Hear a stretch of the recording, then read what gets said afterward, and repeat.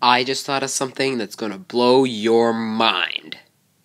Oh yeah, I'm not animating my mouth for this one because it's like 5:28 and I need to get this out by today. So enough dilly-dallying. Dilly-dallying. And let's get going. So I was going to do an April Fool's type video, but then I just ran out of time. So I'm doing this.